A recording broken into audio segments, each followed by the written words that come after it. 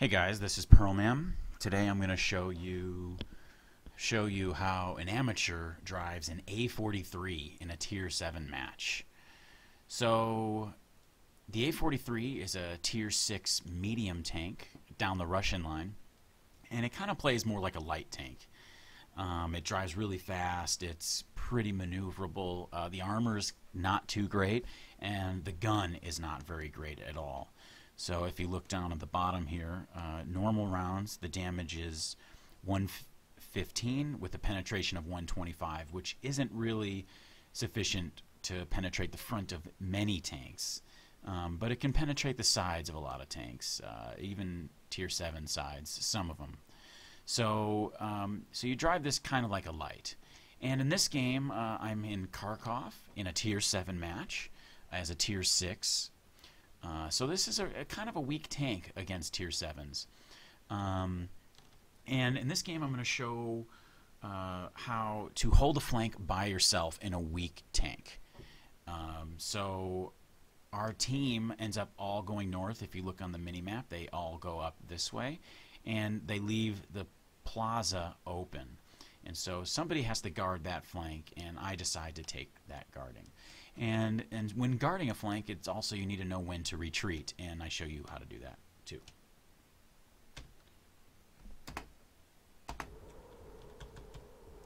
So we'll start this game, and I'll show you what goes on.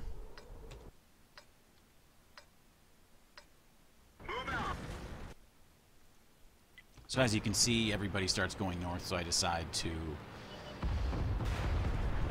somebody's got to spot this place. Somebody's got to stop them from just rolling through, otherwise we're dead.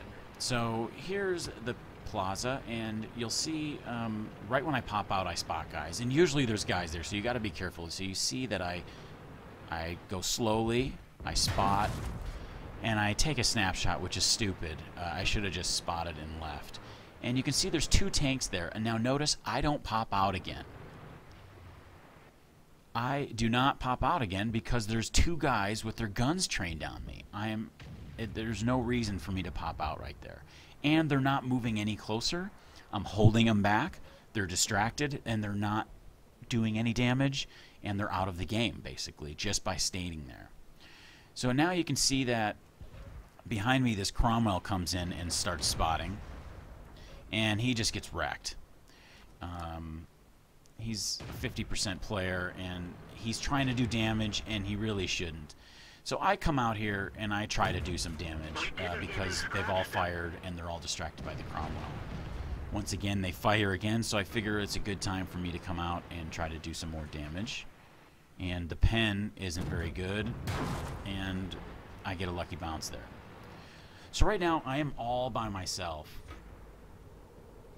And there's three tanks right there, as you can see, and there's this Chi-Ri around the corner here. That Chi-Ri's scary. If he pushes out, I'm dead. So right now, there's no reason for me to pop out. There's three tanks trained on me.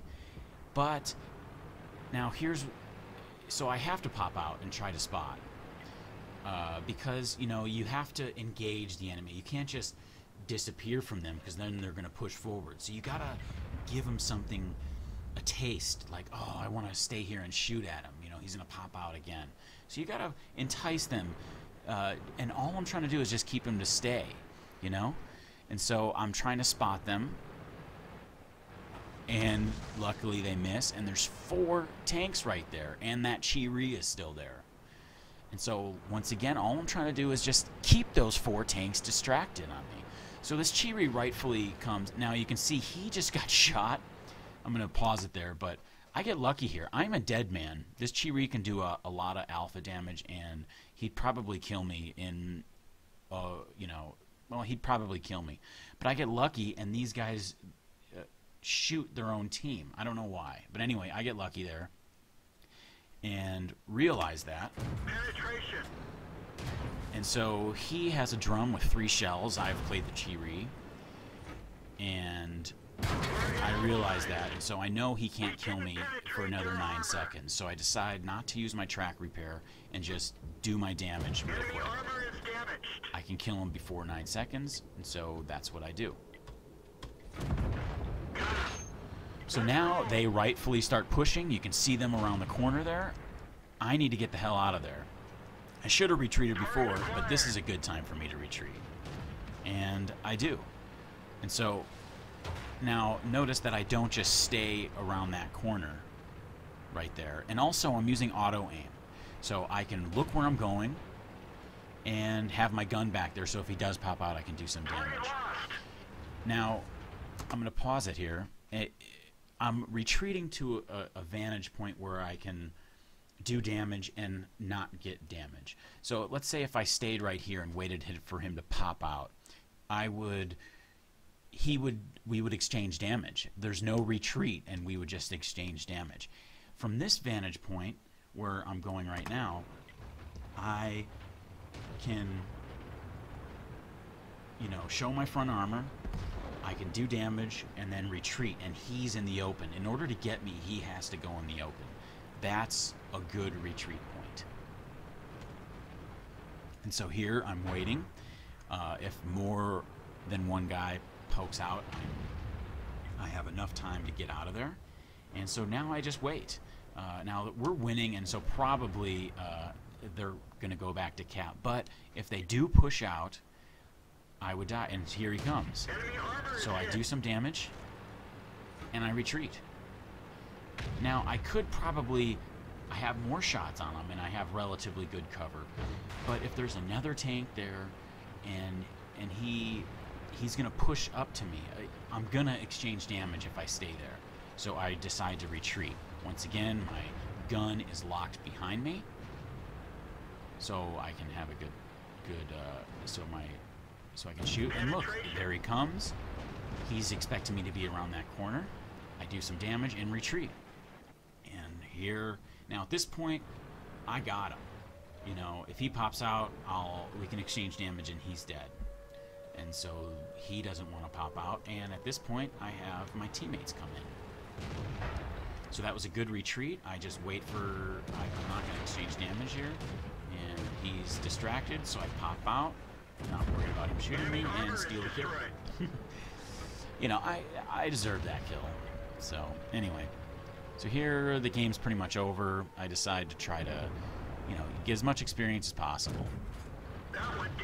There's the pen, no good pen in this tank, and I take some damage. So now I got to be careful. And you know, we're just wrapping this game up. And so that's kind of how to hold the flank.